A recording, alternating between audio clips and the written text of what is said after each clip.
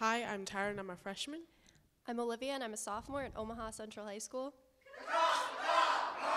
Frontline. There's a war going on in New York City where the soldiers fire shots over words that have been exchanged like homework on Monday mornings, it's Friday night.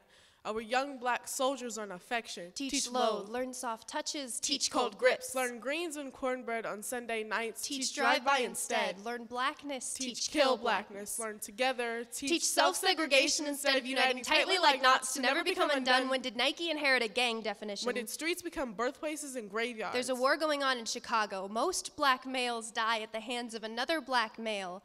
Black fingers wrapped around triggers of the power to hush his brother's words and to let them die, for they will never resurrect. There's a war going on in Omaha. In 2012, more than 80% of all murders in Nebraska were in North Omaha. More than 75% of the victims were black. More than 75% of the forgotten were soldiers. More than 75% of More than shooters have been under the 75% cause of the families for will never get to see annihilation their of soldiers own come people. home. There's a war going on in Compton. In the streets, every time a soldier dies, a new one steps onto the same landmines that soaked up the blood of his brother. His heart pounding as deep as Congo drums and African roots, his ear will lay on that pavement, hearing the heartbeats from underneath. Everything starts to fade.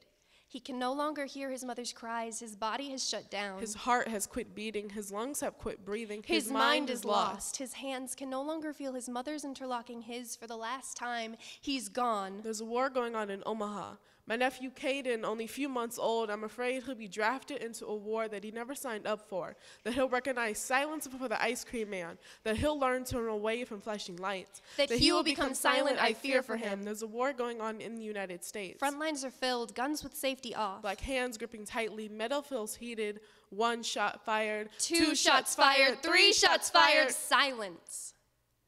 Sirens, cries, screams. These bloody streets will never be clean. There's a war going on in the United States. More prisons are being built instead of schools. Instead of black men, our black males have known gunshots since the womb.